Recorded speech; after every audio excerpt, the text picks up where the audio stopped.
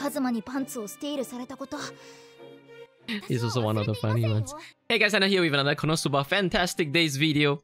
Okay guys, disclaimer, this is gonna be another long one, right? So bear with me here. As usual, I've added timestamps. You can skip around and then choose what you want. I think to skip all the way, you can go straight to the team setup, team building part, okay? So head over there and I'll see you guys later. Okay, so guys, event guide, right? But since it's only left like, what? A day, I decided to take this more general approach. So this is gonna be more like a general event guide or even a general boss guide. I believe you can apply this to the arena as well because they are both kind of the same, you know, PvE with different mechanics. Okay, actually, you know what? We can even call this part 3 of the team building series because this is really most of it, okay? Just it. If you haven't watched the other 2 team building guide, I highly recommend that you start from there. Probably it's in the cards or something like that. Because I think those are also quite a lot to take in. While you guys are at it, please hit the sub button and like button and let's move on with the first part of the video. Okay, so which stage to run? Okay, so as usual, for most gacha game, it's gonna be the highest stage that you can clear. I kind of recorded the first round of the event, but it's definitely not like super accurate because the medals vary here and there. Not gonna share this because it looks really ugly and messy. I'm gonna go back to the game here. Okay, I'm gonna go ahead and go to the boss. Okay, and then just, I don't know, it looks better here, right? Okay, so event or arena boss, there's generally 2 things to note. Actually 3, okay? Just like your characters have these attributes, okay? And of course, what are they? Number 1, what element is it? Okay, number 2, is it physical or magical? And number 3, do they do status ailments? I'm only gonna touch this also in a little bit today because the video is gonna be really long, I think. So as you can see, current boss, even though it doesn't tell you, I think I don't see it saying anywhere, but it's actually a win physical boss. Let's just remember that for now. And then let's go to the team. PLDW, you know, too long didn't watch. Basically bring as many fire units as possible. Okay, so this is the team that I bring to the event and also the current arena as well, because you know both are weak to fire, right? So really nice weak, to be honest. Like the event and the arena boss both are weak to fire. It's good to get us started, you know, like we just started the game and we can't really build so many things around. As I mentioned, the boss is wind element and it will deal 25 less damage just because your characters are fire based. Of course, the best part is you also deal extra 1.5 damage, right, to the boss, which is definitely gonna hurt a lot more than the non-elemental advantage ones, right? And even if you do not have full fire, right, like example here, Iris here, please try to avoid bringing like water characters for this fight, yeah? Just cause, you know, like you can even bring wind, dark, light, just don't bring water, okay? That's just like the basics.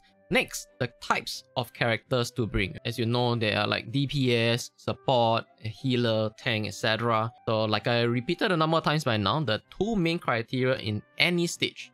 You gotta finish off all the enemies before the timer runs out, and of course, your team has to survive until you clear the boss or all the enemies. Just so you know, even if Megumin, right, she's alone and then she casts explosion, fainted, but still managed to kill the boss, it still counts as a win. I don't know what kind of situation would that be, but you know, it's still a win. So ask yourself, can the 3 DPS that you bring actually out DPS the boss without any external factors like heals, buff, and debuff, etc.? If the answer is no, and I do believe that that's likely the case for most of us as well, then you got to start planning a little bit more, like who else should I bring, basically to last longer in the battle, you know, especially like the higher stages, EX2. I'm talking about EX2, guys. But even you are struggling in EX1, then you have to think like, you know, is there something wrong with my team, etc. Okay, for this part, it's definitely not fixed. You know, there's like so many characters, so many possibilities, different kind of skills. And if you play other games with mechanics such as this, you know, buff, debuff, kind of like referencing Summoner's War. I don't know how many of you actually played that because that's the first gacha I played with such mechanics. Low rarity units are actually good in the game as well. So now I want to talk about buff and debuff, okay? These 2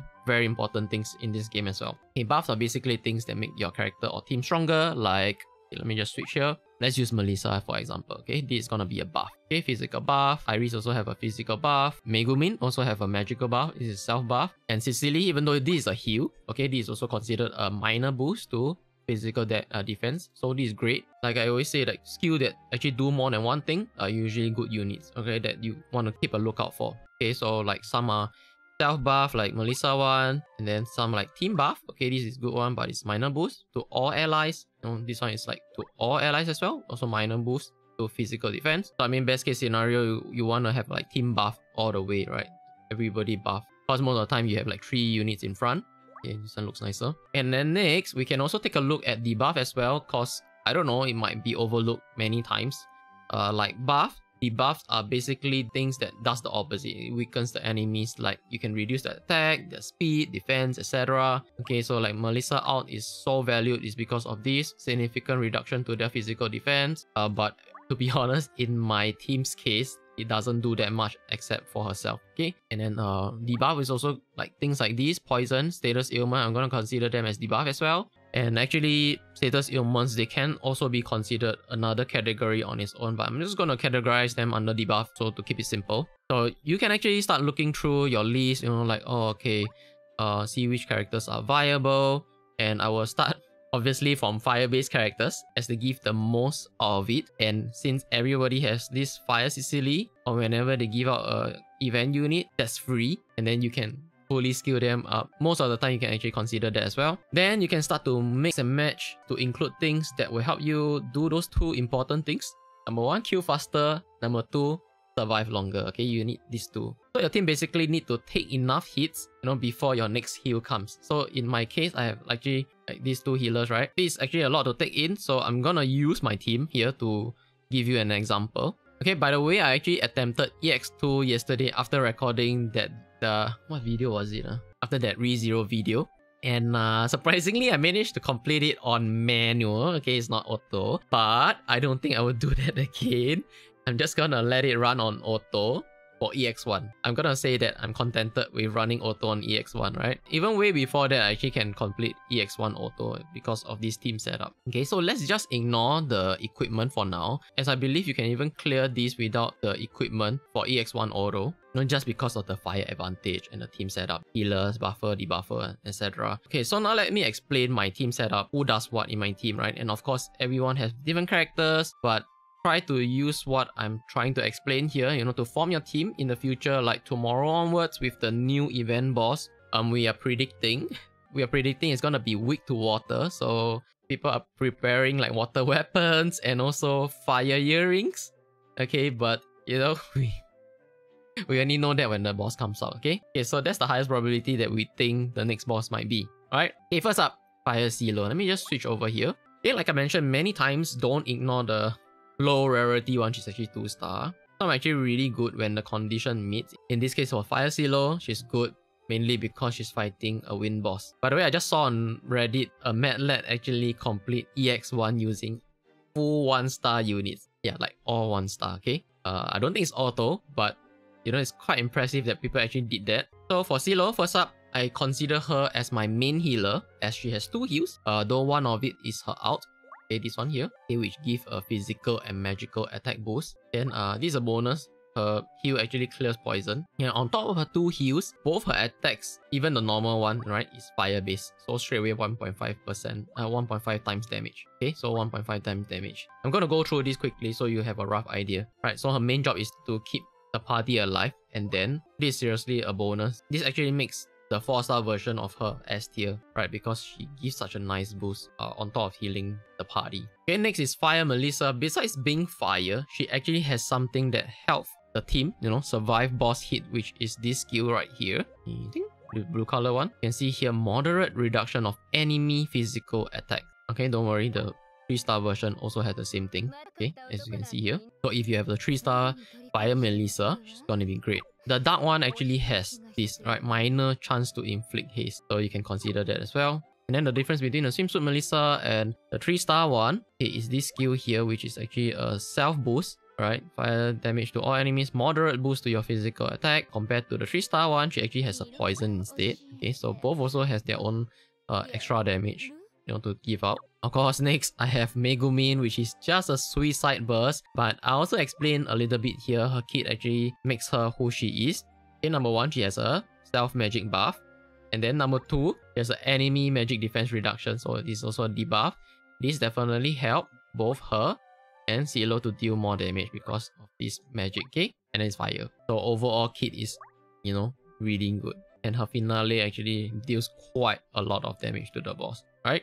You can also hope that it crits. And then voila! Finally, after Megumin exits the scene, we have Cecily, which I would consider a support slash off heal, as she only has 1 heal here. Thankfully, it also has a minor physical defense boost, right? It's a defense buff to all allies. Okay, on top of that, she can help to DPS with the poison, okay, fire damage with poison. And then even her normal attack also have fire damage as well. And then I'm going to talk about hers. Ulti. Her ulti actually contributes to help DPS the boss even better because of significant reduction to their magic defense.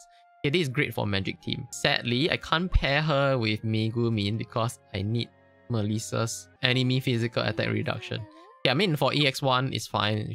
We can just run whatever. You can still take hits and survive anyways. I haven't failed EX1 with like these 4 actually, like whenever they fail. And then the last one I'm going to mention now, Iris. Sadly, she's more of an emergency character. So frankly, it doesn't matter who I put here because most of the time, 4 of them would actually just complete the stages, EX1.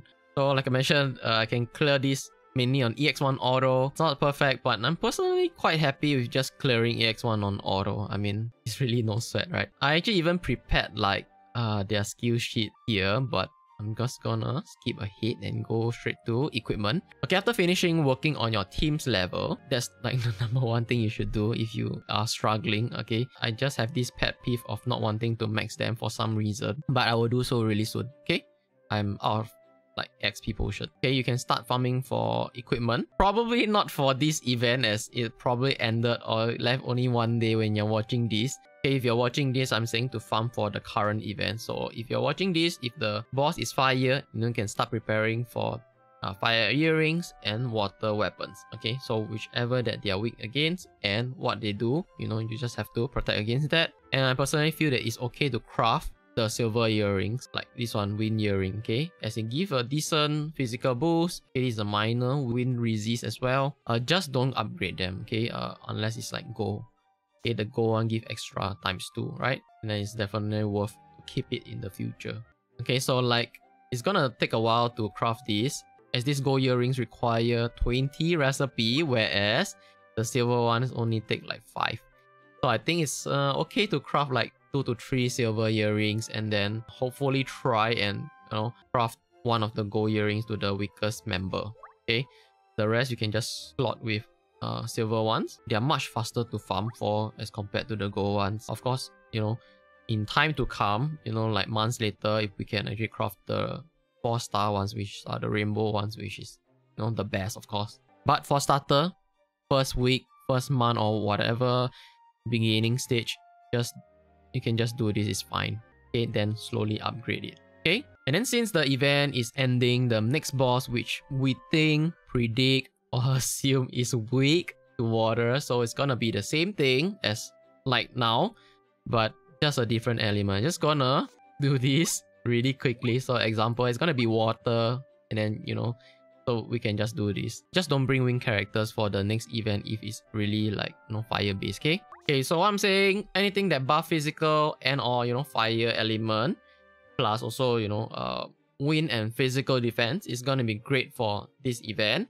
The next event, we have to see what boss is it. I think I covered most of, you know, the important stuff. Then I know people are asking this, so I'm gonna do a quick one. Okay, event, go to the exchange. I have like 699 medals.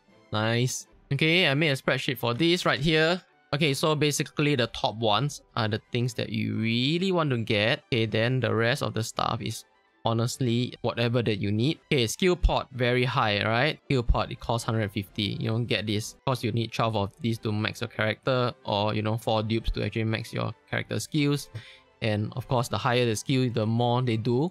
The more attack they do, the more heal that they do, things like that, etc. And then same goes with mini skill pot. You never know when you need it. For your 3-star characters, definitely only use this for your 3-star characters. I think it's a waste to put it on your 2-star, but you know, whatever goes. And then of course, the Ares medal and the Axis medals, this is our top priority. Okay, like please try to farm the event for this. And then Cecily skill pots, in my opinion, please, if you can as well, maybe after this, right? Like every event, they're gonna give you, you know, gotta farm. Like to me, if you are able to farm, you know, using stamina for this, like a max skilled 3-star character, it actually performs better than a raw 4-star unit, I would say so. But of course, the 4-star one, if it's maxed out, you know, max skilled, is definitely a lot better than a 3-star one. But you know, if at base versus this Cecily, I would say she performed better than, you know, the 4-star variant, because there's a lot of factors. So let's not go into that. Next one is the 4-star scrolls. Okay, there's a 4-star scroll here. If you have characters that use spear, go ahead. It's worth it. It's only 50. Right, it's only 5. Then the anti-haste, this is definitely worth, because in the future bosses do, you know, status ailments. That's why they have this amulet. And this is the 4-star one. It's only 50. Moving on, the 4-star all are gonna be precious. It's gonna be hard, but okay, I'm just gonna go through from here. Okay, skill pots done. I probably have enough for all the necessary things now. Then these things. Okay, by the way, if you see this is actually related to the things on top. So the wormhorn is actually to craft the tornado spear, and the archangel wing is to craft this anti-haste platinum amulet. I think they also fixed like the smith, like people complaining they cannot craft. I think they kind of fixed that now. And then this all. So basically all the rainbow stuff, you know, probably worth it as well. Okay, then the rest of the things, honestly, if you need, okay, mentioned here. The stamp pots, this is actually basically free. It's gonna pay for itself. Like it costs 10, but you're gonna get back your stamina and more materials on top of that because of the runs. Okay, so this is definitely okay. Like I said, this is basically free. So the rest is up to you. I actually grabbed the 4-star chalice because it's so damn rare and it's such a pain to actually farm for that. Okay, let me just see what else I farm. I also exchanged this very early in the game because I was like in desperate need of Aries. But if you do not need them, please don't exchange. It's gonna cost you 50 medals for this. Yeah, so I think it's really like what you need. I will grab these. These are like super rare, like to upgrade your equipment. But you know, priority goes to the medals, the stamp pot, which is the stake. I wouldn't grab these. I don't know, unless you really need to level your characters. Then, like I said, the chalice, I got him. For the rest of the stuff, in my opinion, really just see what you need and then just grab them. Okay, by the way, another reminder, you know, it's still gonna happen, the dailies. Be sure to clear them 5 times a day, whichever highest that you can. Okay, this one here, you're gonna get like 5 extra medals. It's not much, but it adds up, you know, daily. So bonus medals is bonus medals. So for the next event, be sure to do that, you know, every day as well. And that's about it for today. I don't think I have time to even do a sample run, but I think I will just post it in the next video. Otherwise, it'll be too long. So if you guys are interested in the runs, I'm gonna be recording right now, but I'm gonna post it in another video. I'll probably do one auto run and then one manual run. Okay, I'll probably just do a auto EX1 run and then a manual EX2 run in that video.